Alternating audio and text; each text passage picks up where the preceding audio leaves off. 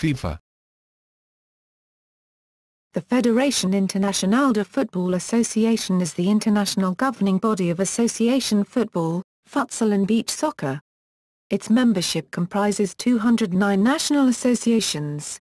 Its headquarters are in Zurich, Switzerland, and its president is Sepp Blatter. FIFA is responsible for the organization of football's major international tournaments, notably the World Cup. History. The need for a single body to oversee association football became apparent at the beginning of the 20th century with the increasing popularity of international fixtures. FIFA was founded in Paris on May 21, 1904. The French name and acronym persist even outside French-speaking countries. The founding members were the national associations of Belgium, Denmark, France, the Netherlands, Spain, represented by Madrid Football Club. The Spanish Federation was not created until 1913, Sweden and Switzerland.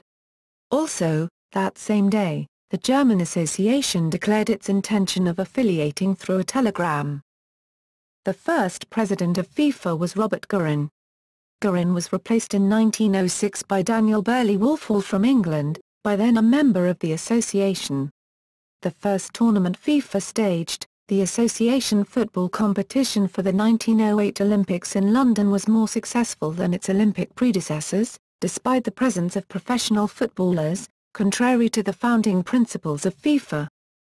Membership of FIFA expanded beyond Europe with the application of South Africa in 1908, Argentina and Chile in 1912, and Canada and the United States in 1913. During World War I, with many players sent off to war and the possibility of travel for international fixtures severely limited, the organization's survival was in doubt. Post-war, following the death of Woolfall, the organization was run by Dutchman Karl Hirschman. It was saved from extinction, but at the cost of the withdrawal of the home nations, of the United Kingdom, who cited an unwillingness to participate in international competitions with their recent World War enemies. The home nations later resumed their membership. The FIFA collection is held by the National Football Museum in England. Structure. FIFA is an association established under the laws of Switzerland. Its headquarters are in Zurich. FIFA's supreme body is the FIFA Congress, an assembly made up of representatives from each affiliated member association. The Congress has met 66 times since 1904. It now assembles in ordinary session once every year and, additionally, extraordinary sessions have been held once a year since 1998. At the Congress, decisions are made relating to FIFA's governing statutes and their method of implication and application. Only the Congress can pass changes to FIFA statutes. The Congress approves the annual report, and decides on the acceptance of new national associations and holds elections. Congress elects the President of FIFA, its General Secretary, and the other members of FIFA's Executive Committee on the year following the FIFA World Cup. Each national football association has one vote, regardless of its size or footballing strength. The President and General Secretary are the main office holders of FIFA, and are in charge of its daily administration, carried out by the General Secretariat, with its staff of approximately 280 members. FIFA's Executive Committee, chaired by the President, is the main decision-making body of the organization in the intervals of Congress.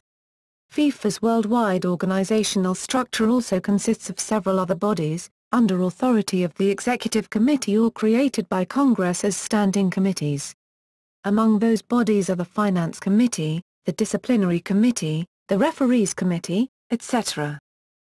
Besides its worldwide institutions, Presidency, Executive Committee, Congress, etc., there are 6 confederations recognized by FIFA which oversee the game in the different continents and regions of the world. National associations, and not the continental confederations, are members of FIFA. The continental confederations are provided for in FIFA statutes, and membership of a confederation is a prerequisite to FIFA membership.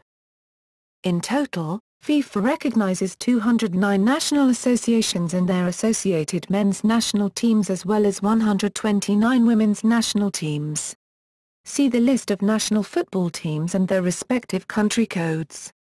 FIFA has more member states than the UN, as FIFA recognizes 23 non-sovereign entities as distinct nations, such as the 4 home nations within the United Kingdom or politically disputed territories such as Palestine.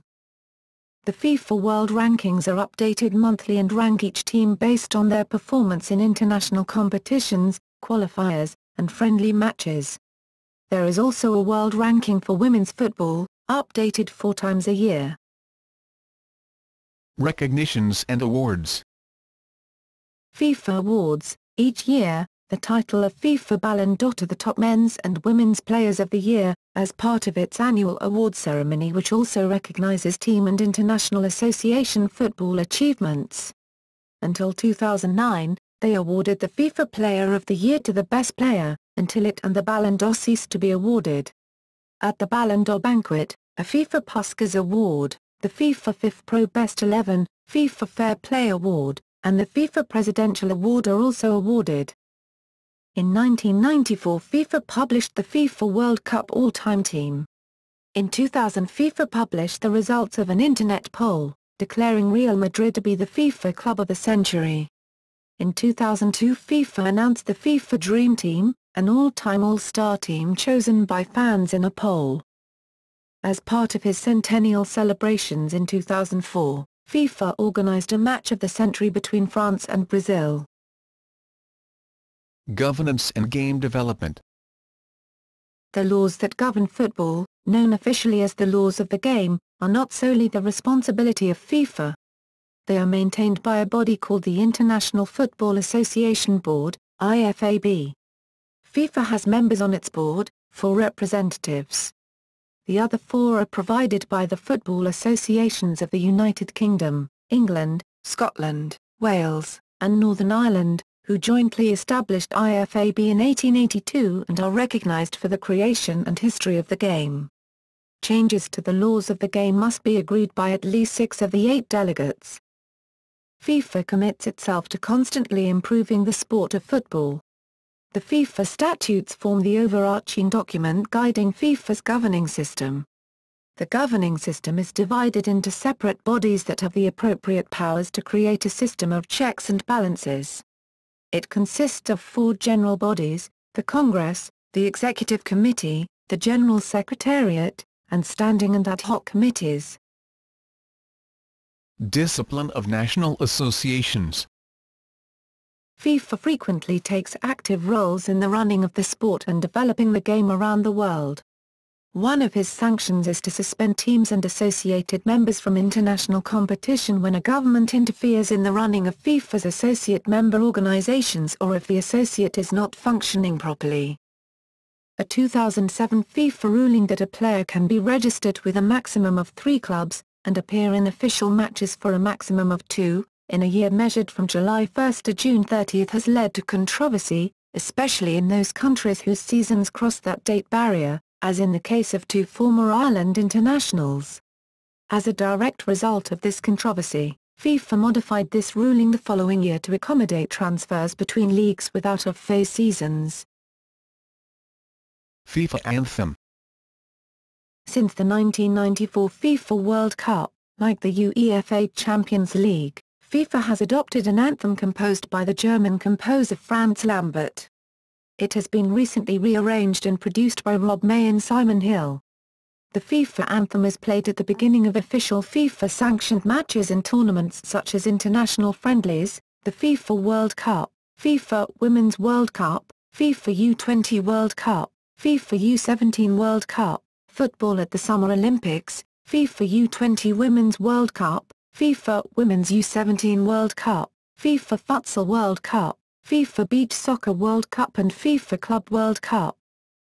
Since 2007, FIFA has also required most of its broadcast partners to use short sequences including the anthem at the beginning and end of FIFA event coverage, as well as for break bumpers, to help promote FIFA's sponsors. This emulates practices long used by some other international football events such as the UEFA Champions League. Exceptions may be made for specific events. For example, An original piece of African music was used for bumpers during the 2010 FIFA World Cup. Allegations of corruption and legislative interference. In May 2006, British investigative reporter Andrew Jennings' book Foul: The Secret World of FIFA, Bribes, Vote Rigging and Ticket Scandals, HarperCollins, caused controversy within the football world by detailing an alleged international cash for contract scandal following the collapse of FIFA's marketing partner ISL, and revealed how some football officials have been urged to secretly repay the sweeteners they received. The book also alleged that vote rigging had occurred in the fight for Sepp Blatter's continued control of FIFA.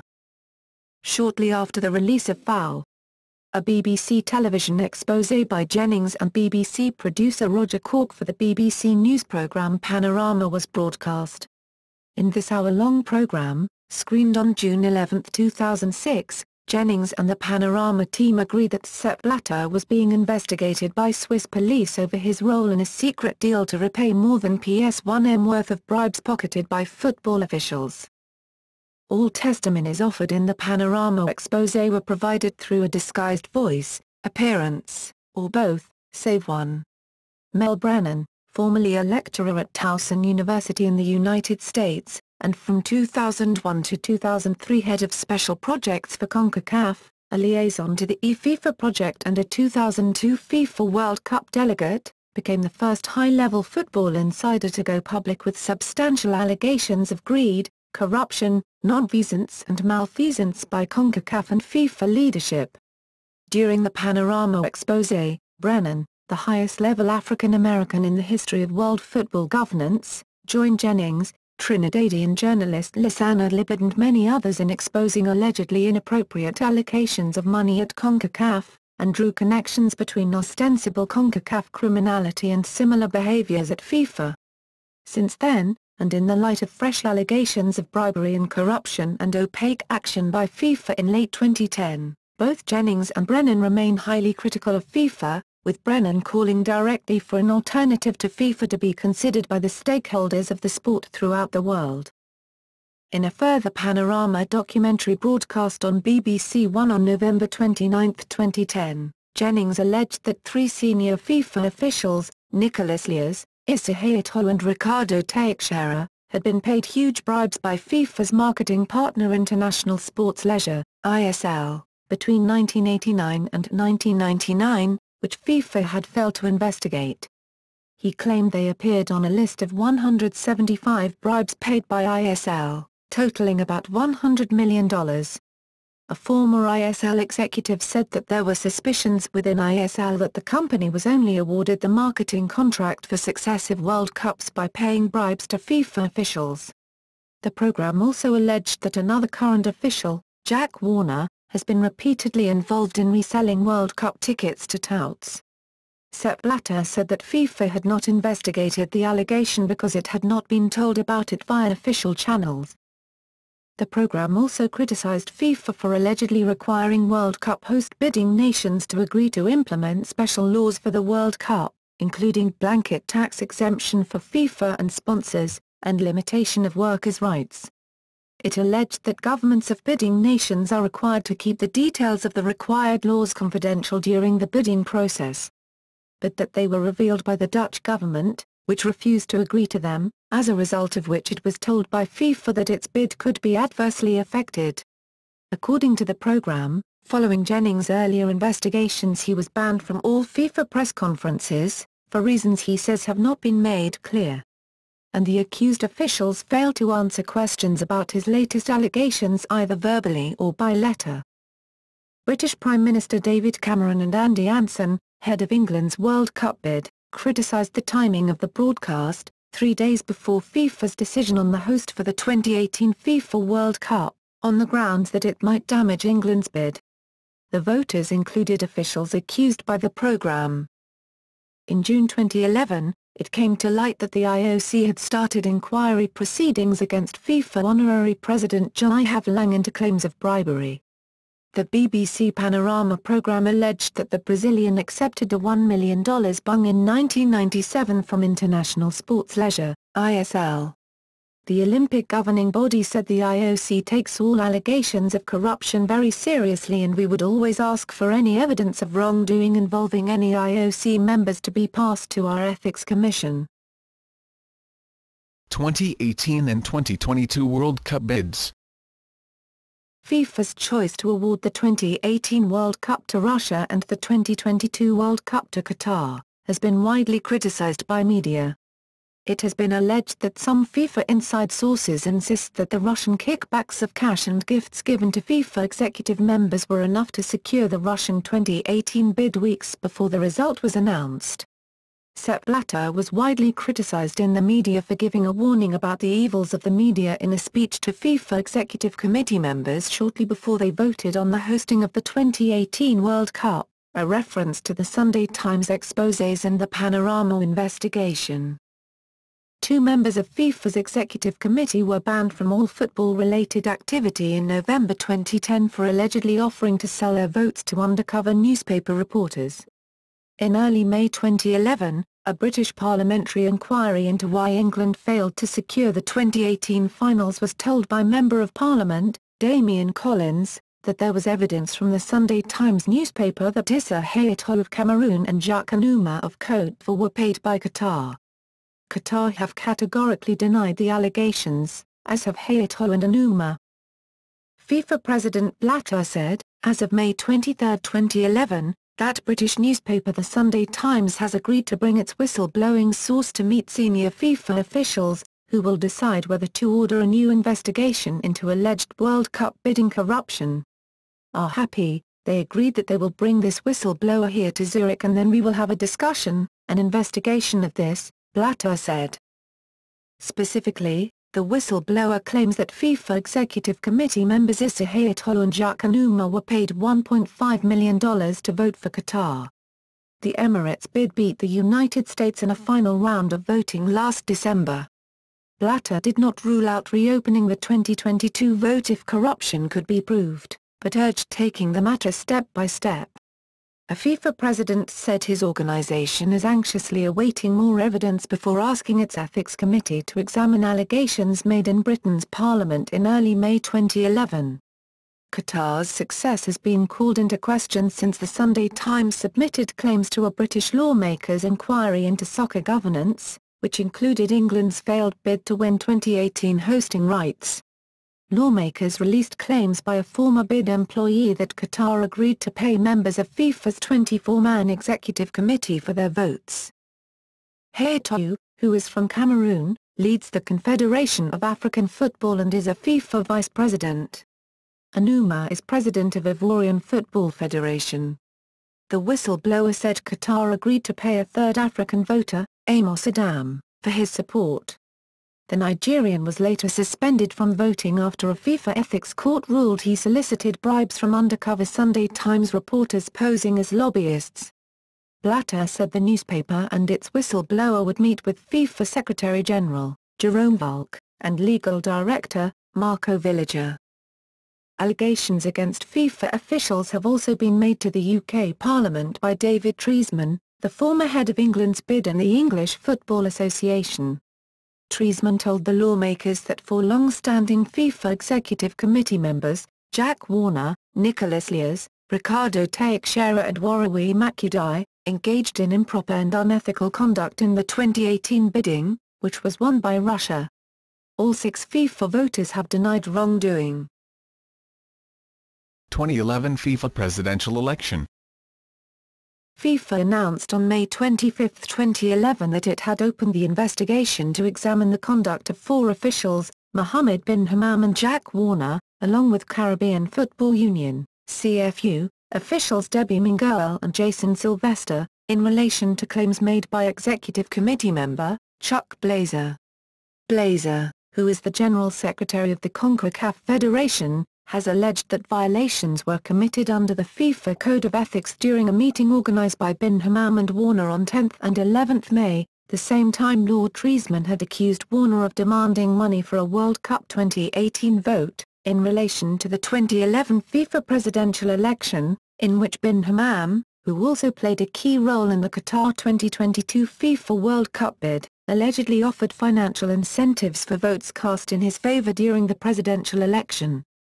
As a result of the investigation, both bin Hammam and Warner were suspended. Warner reacted to his suspension by questioning Blatter's conduct and adding that FIFA Secretary-General, Jerome Valcke, had told him via email that Qatar had bought the 2022 World Cup. Valcke subsequently issued a statement denying he had suggested it was bribery, saying instead that the country had used its financial muscle to lobby for support. Qatar officials denied any impropriety. Bin Hammam also responded by writing to FIFA, protesting unfair treatment in suspension by the FIFA Ethics Committee and FIFA administration. Further evidence emerged of alleged corruption. On May 30, 2011, Fred Lunn, vice president of the Bahamas Football Association, said that he was given $40,000 in cash as an incitement to vote for FIFA presidential candidate, Mohammed bin Hammam. In addition, on June 11, 2011, Louis Giscas, president of the Surinamese Football Association, alleged that he was given $40,000 in cash for development projects as an incentive to vote for bin Hammam. Response to allegations. After being re-elected as president of FIFA, Sepp Blatter responded to the allegations by promising to reform FIFA in wake of the bribery scandal, with Danny Jordan, CEO of the 2010 FIFA World Cup in South Africa, saying there is great expectation for reform. Former U.S. Secretary of State Henry Kissinger is being tipped for a role on the newly proposed Solutions Committee, and former Netherlands national football team player Johan Cruyff is also being linked with a role. UEFA Secretary-General Gianni Infantino said he hopes for concrete measures to be taken by the World Games Authority, saying that the UEFA Executive Committee has taken note of the will of FIFA to take concrete and effective measures for good governance. Following the situation closely, IOC President Jacques Rogge commented on the situation by saying that he believes FIFA can emerge stronger from its worst-ever crisis, stating that I will not point a finger and lecture. I am sure FIFA can emerge stronger and from within. Several of FIFA's partners and sponsors have raised concerns about the allegations of corruption, including Coca-Cola, Adidas, Emirates and Visa. Coca-Cola raised concerns by saying the current allegations being raised are distressing and bad for the sport, with Adidas saying the negative tenor of the public debate around FIFA at the moment is neither good for football nor for FIFA and its partners. Moreover, Emirates raised its concerns by saying we hope that these issues will be resolved as soon as possible. And Visa adding the current situation is clearly not good for the game and we ask that FIFA take all necessary steps to resolve the concerns that have been raised. Australian Sports Minister Mark Arbib said it was clear FIFA needed to change, saying there is no doubt there needs to be reform of FIFA. This is something that we're hearing worldwide, with Australian Senator Nick Xenophon accusing FIFA of scamming the country out of the $46 million Australian dollars, $49 million US dollars, it spent on the Australia 2022 FIFA World Cup bid, saying that until the investigation into FIFA has been completed, Australia must hold off spending any more taxpayers' money on any future World Cup bids. Theo Zwanziger, president of the German Football Association, also called on FIFA to re-examine the awarding of the 2022 FIFA World Cup to Qatar. Transparency International, which had called on FIFA to postpone the election pending a full independent investigation, renewed its call on FIFA to change its governance structure. Moreover, former Argentine football player Diego Maradona was critical of FIFA in light of the corruption scandal, comparing members of the board to dinosaurs. He said FIFA is a big museum. They are dinosaurs who do not want to relinquish power. It's always going to be the same. In October 2011, Dick Pound criticized the organization, saying, FIFA has fallen far short of a credible demonstration that it recognizes the many problems it faces, that it has the will to solve them, that it is willing to be transparent about what it is doing and what it finds, and that its conduct in the future will be such that the public can be confident in the governance of the sport. Video replay controversy. FIFA does not permit video evidence during matches, although it is permitted for subsequent sanctions. the 1970 meeting of the International Football Association Board agreed to request the television authorities to refrain from any slow-motion playback which reflected, or might reflect, adversely on any decision of the referee. In 2008, FIFA President Sepp Blatter said, "Let it be as it is and let's leave with errors." The television companies will have the right to say was right or wrong, but still the referee makes the decision, a man, not a machine. It has been said that instant replay is needed given the difficulty of tracking the activities of 22 players on such a large field, and it has been proposed that instant replay be used in penalty incidents, fouls which lead to bookings or red cards, and whether the ball has crossed the goal line, since those events are more likely than others to be game-changing. Critics point out that instant replay is already in use in other sports, including rugby union, cricket, American football, Canadian football, basketball, baseball, tennis, and ice hockey. As one notable proponent of video replay, Portugal coach Carlos Queiroz has been quoted as saying that the credibility of the game is at stake. An incident during a second-round game in the 2010 FIFA World Cup between England and Germany, where a shot by Frank Lampard, which would have levelled the scores at 2-2, crossed the line but was not seen to do so by the match officials, led FIFA officials to declare that they will re-examine the use of goal line technology. FIFA structured tournaments. Men's tournaments. FIFA World Cup, FIFA Confederations Cup, football at the Summer Olympics, FIFA U20 World Cup, FIFA U17 World Cup, FIFA Club World Cup, FIFA Futsal World Cup, FIFA Beach Soccer World Cup, Blue Stars FIFA Youth Cup. Women's tournaments. FIFA Women's World Cup, FIFA U20 Women's World Cup, FIFA U17 Women's World Cup. Title holders. Clubs. Sponsors. The following are the main ongoing sponsors of FIFA, named FIFA partners: Adidas, Coca-Cola, Emirates, Hyundai Kia Motors, Sony, Visa. The FIFA World Cup has additional secondary sponsors, while individual tournaments normally have national supporters, which have sponsorship rights within the host country.